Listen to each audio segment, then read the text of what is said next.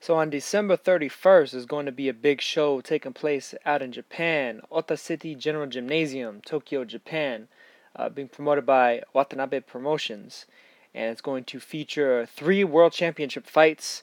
Headlining is going to be Ryoichi Taguchi, defending his WBA Light Flyweight Championship and unifying that said championship with IBF Light Flyweight Champion Milan Melindo of the Philippines. And this fight, incidentally, is also for the Ring Magazine Light Flyweight Championship, which hasn't been there hasn't been a Ring Magazine Light Flyweight Champion, I believe, since Giovanni Segura left the division back in, what was that, about 2010.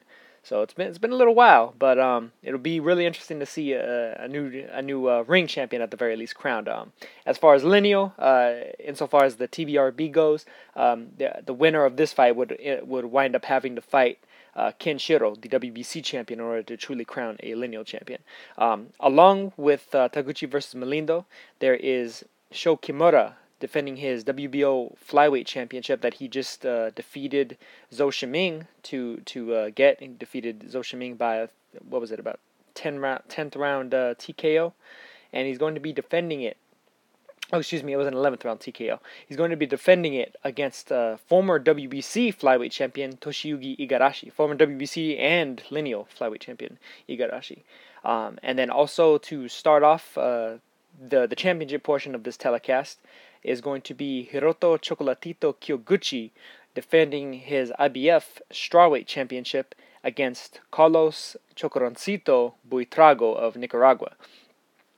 Just three excellent fights, great triple header, featuring fighters from Japan, Nicaragua, and the Philippines respectively. But let me get into a little bit of analysis on the fights. Taguchi versus Melindo, I've covered this fight recently on this channel. I've talked about how Melindo, if he manages to defeat Taguchi, he'll have had as good a 2017 as just about any fighter in boxing, considering the fact that he does have a first-round knockout win over 3-weight champion Akira Igarashi, as well as a split decision, albeit disputed split decision, but a split decision victory nonetheless over former strawweight kingpin Heki Butler. Ryoichi Taguchi is coming off of a great knockout victory over Robert Barrera, and was looking to try to potentially rematch Carlos Canizales, who actually held him to a draw last New Year's. But the unifications came a-calling, and originally it was supposed to be Kosei Tanaka, the former WBO champion, who has since vacated and moved up to flyweight, that was going to be fighting Taguchi on New Year's, but Tanaka couldn't make the weight anymore. He had some injuries from his last fight, so Melindo decided to fill in, and it's going to be a really good fight between these two. Taguchi is a very, very high volume, high stamina, high endurance fighter. When you're fighting Taguchi, you better be ready to work. You better be ready, because he's gonna work you. He's gonna work you. He's looking to wear you down. The guys that really have given Taguchi the most trouble are guys that are kind of stick and move type fighters. Guys that maybe throw 1 or 2 punches at a time, and then they're getting out of dodge. They're darting around the ring and forcing him to reset himself and giving him all different kinds of angles. As for Melindo, the guys that have generally given him trouble are actually kind of the same type of fighters as with Taguchi. Guys that are more kind of on the move, guys that are constantly resetting themselves, or on the other hand, guys that have very high volumes, as Taguchi does. Estrada kind of utilized like a blend of both styles in order to pretty handily outbox Melindo before, and even Javier Mendoza. Javier Mendoza was a lot more of like an inside to mid-range kind of like slick southpaw-esque fighter, and he was able to kind of flummox Melindo with the different kind of angles that he was giving him. Taguchi isn't really going to give him those angles. He's basically looking to go right at Melindo and just pile on the pressure, pile on the volume, wear him down. Melindo, for his sake, is going to be looking to really set his feet down and just plant heavy counter-punching power punches. That's Melindo's game. That's the way he was able to knock out Akira Igarashi, and that was the way he was able to get the decision over Butler, because he actually forced Butler, who tends to be a lot more of a defensive type of a fighter, kind of a defensive, relatively high work rate fighter for a defensive fighter, but a guy that likes to pot shot you. He kind of forced Butler to come after him, and he was kind of playing the pot shot game with Butler. So here, Melindo is definitely going to be looking to set up just heavy power shots, probably trying to avoid it going to the cards, for his sake, maybe feeling like judging in Japan may not be so fair. But although Japan, insofar as whenever foreign fighters are fighting Japanese domestic fighters, generally get a pretty fair shake over there from what I've seen. It's not quite as iffy as, say, like Thailand, where it's Thai fighters tend to get a bit more of the benefit of the doubt when they're on home court. But that's going to be a really excellent fight. Really, it's the fight of the night, the fight of the weekend. Just a great fight. One of the all-time clashes, I think, potentially there in the light flyweight division. Maybe not even just recently, maybe even all time. It really just depends on exactly how it turns out. But I think it's going to be an excellent fight. Just the way the two styles mesh, I think we're going to be in for a lot of very exciting exchanges. And really, I think they play off of each other's strengths and weaknesses really well. Melindo will have plenty of counterpunching opportunities that Taguchi gives him, and Taguchi will be looking to just pile on the pressure on Melindo, who most likely will be, looking to set up his own shots enough that he'll be in range, because Melindo is significantly shorter than Taguchi. Melindo is only about 5'2". Taguchi is listed at 5'5.5". I think it's closer to 5'6.5", frankly. So Taguchi has a pretty big height and reach advantage.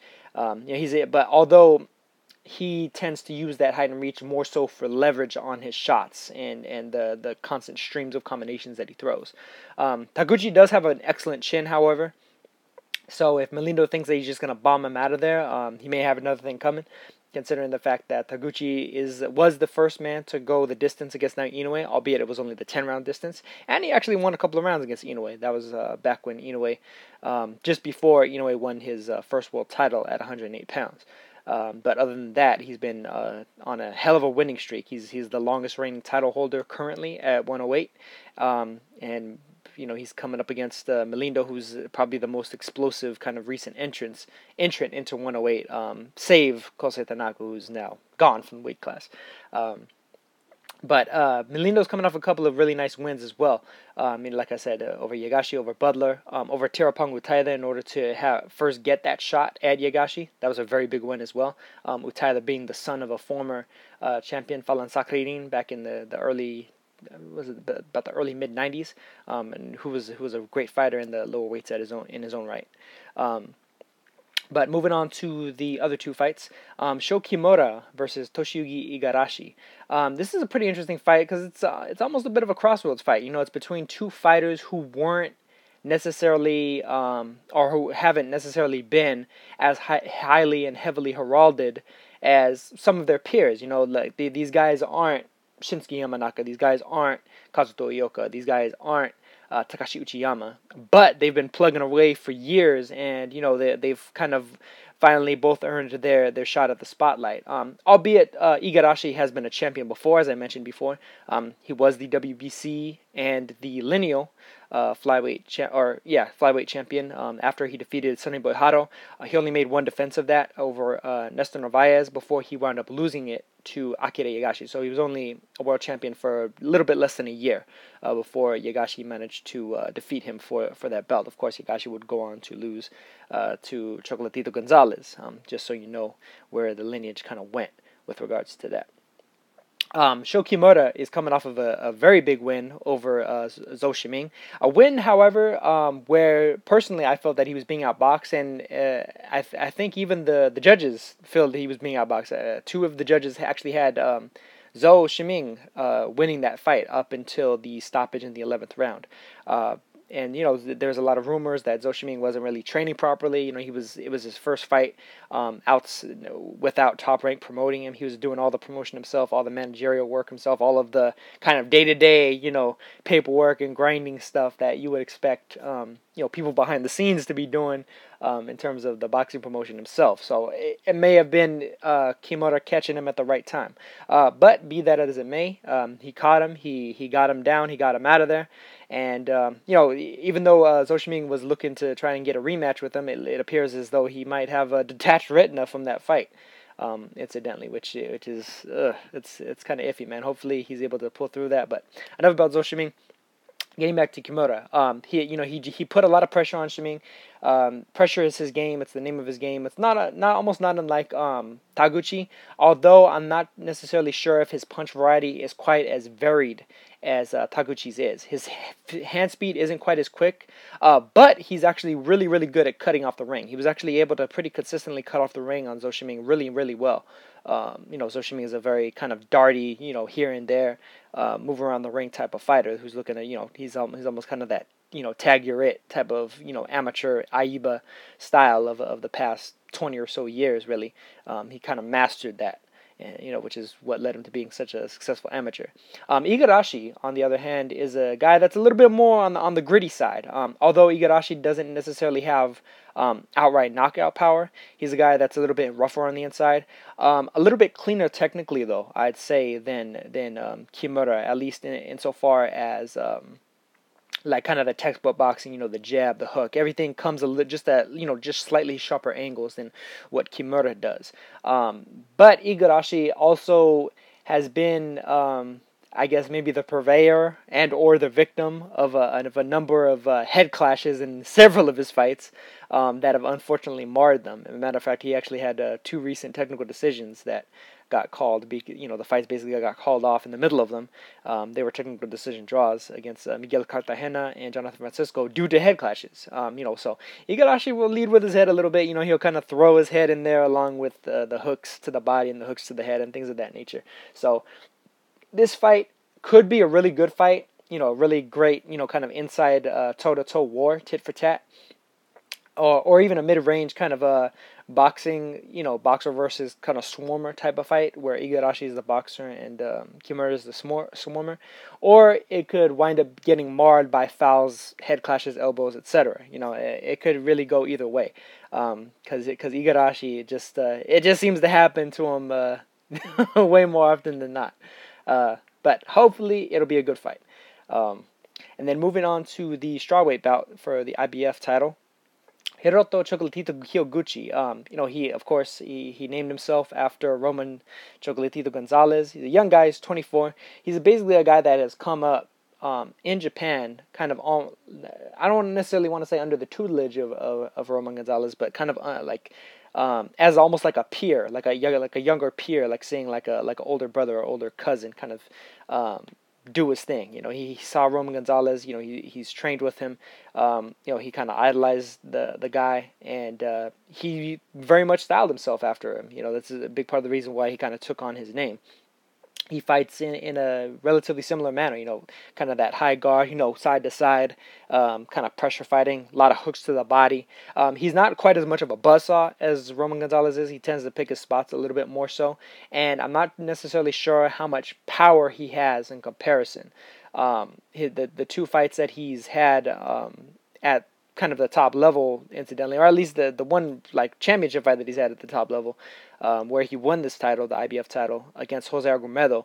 He wasn't ever necessarily really. There was a couple of times where he kind of momentarily stunned Argumedo, which is something that I don't think is necessarily easy to do because Argumedo is kind of a tough guy. He's kind of one of those kind of wily, kind of tough type of fighters, like a Marcos Maidana style type of fighter. Who just had he gives no fucks. He gives no dams. He takes no quarter in the ring. If you hit him, you're gonna have to hit him with a bat to knock him out. Basically, he's that type of fighter. But here against Carlos Buitrago, he's fighting against another kind of fellow of Roman Chocolatito Gonzalez, somebody that knows Gonzalez extremely well, somebody that's sparred extensively with Gonzalez, and a guy that was kind of coming up right behind Gonzalez as potentially the next big thing out of Nicaragua. And as a matter of fact, really a lot of people really had high hopes for Buitrago on his way up the ranks, considering the fact that he was just completely schooling, outboxing, dominating the field of opposition that he had been fighting all the way up until he got to the world level. Even all the way up until he fought Julian Yedras, who is the fighter who, incidentally, the aforementioned Kosei Tanaka defeated to gain his first world title at 105 pounds. Buitrago actually defeated him more concretely than Tanaka did, which is saying something. But after that, when he got world title opportunities against first Molito Sabio of the Philippines, and then knockout CP Freshmart of Thailand for the WBO and the WBA titles respectively. He just left too much to be desired. He left a little bit too much in the tank. It's almost as though it's like in a way, he's like Nicaragua's Adrian Broner, I guess you might say. Maybe without all of the out of the ring antics necessarily. Although I'm not necessarily privy to whatever out of the ring antics he may have been involved in, but basically, the guy's shown a ton of potential in terms of the talent that he has and the skill that he has. He fights in a very kind of American style. I mean, he fights like a fighter that you'd picture would fight out of like the Mayweather gym in Vegas. He fights out of a kind of a Philly shell shoulder roll, throws a lot of check hooks, pull counter right hands. And he's really just looking to kind of like catch and counter, pull and counter. He's a very kind of a classical, like slick stylist, the slick defensive stylist. But really, a lot of what's kind of plagued him at the top level, particularly against Sabio and CP Freshmart, is just not letting his hands go. He's allowed his opponents to outwork him and summarily outpoint him when it came down to it. Sabio wound up actually getting a draw against him. So Sabio didn't lose his title, of course. And then CP Freshmart, in their first fight, won a close and relatively controversial unanimous decision. A lot of people thought Buitrago deserved to win it. They wound up ordering a rematch after Buitrago then went on to defeat former champion Mario Rodriguez. And in the second fight against CP Freshmart, CP outworked him a little bit more cleanly. And Buitrago left even more to be desired, which is unfortunate. I think the guy's extremely skilled, extremely talented, probably one of the more skilled fighters at the lower weight classes. Really, it's just a matter of him, I think, kind of believing in himself, believing in the moments where he's able to time his opponents and just letting his hands go, basically. And should he choose to really fight to what I think is his full potential, I think we may get just a classic fight between him and Kyoguchi, considering the fact that Kyoguchi, since he has styled himself after Gonzalez, will be giving Buitrago a look that Buitrago's seen in sparring many times before. Buitrago's sparred as much with Roman Gonzalez as probably any fighter on the planet, so he knows that style, probably front to back, top to bottom. So it'll be interesting to see how Buitrago reacts to kind of Kyoguchi's version of that style, and how Kyoguchi is able to deal with a fighter who potentially is able to solve a lot of the problems that he's there putting in his face, and see really just what the young kid in Kyoguchi's got. He's only 8 fights into his pro career. This one's only going to be his 9th fight, so it's almost kind of like a youngster versus vet in a way, even though Buitrago's not necessarily that much older than him, only a few years. But be that as it may, it's a great fight. I think little bit better than the Kimura versus Igarashi fight, but like I said, the Kimura versus Igarashi fight, considering the history of Igarashi and how Kimura kind of came up the hard way, I think it might be really interesting. Kimura is very hungry to press forward and really change his life for the better after the Zhou Shiming win, and Igarashi's looking to get some of that glory back and become one of the big names of Japanese boxing once more. But and then finally, of course, back to the main event, Taguchi versus Melindo. It's a unification, which it's been a couple of years since we've had a unification at 108 pounds. It's been several years, almost over half a decade since we've had a Ring Magazine champion at light flyweight, and there's a good possibility that the winner of this fight may wind up fighting Kenshiro at some point in 2018, which would, of course, lead us to having a full-on lineal champion, and maybe even an undisputed champion at some point, depending on if they're able to get the current WBO champion, Angel Acosta, in the ring, which I think they might be able to do, considering the fact that Acosta has already fought Kosei Tanaka over in Japan. So 3 great fights here. December 31st in Japan, doing it big consistently on a year-by-year basis. The past half decade or even longer in Japan have been really have had really excellent cards, and especially in the last few years, in particular, considering how many elite world-class level Japanese fighters have come to rise to prominence in the world rankings amongst title holders and things of that nature. So that's going to do it for this one. I'll catch you. Oh, yeah. I'll put the link in the description for the stream. It has been working out particularly well for me, and it's going to be taking place, like I said, on Sunday, December 31st at about, I think it's going to be, the start time will probably be somewhere between 7 and 8 p.m. Japanese time, which would correspond to about 2 to 3 a.m. Pacific time, so about 5 to 6 a.m. Eastern time in the U.S. So, just adjust that accordingly for wherever your time zone happens to be, and I will catch you guys in the next one. Peace.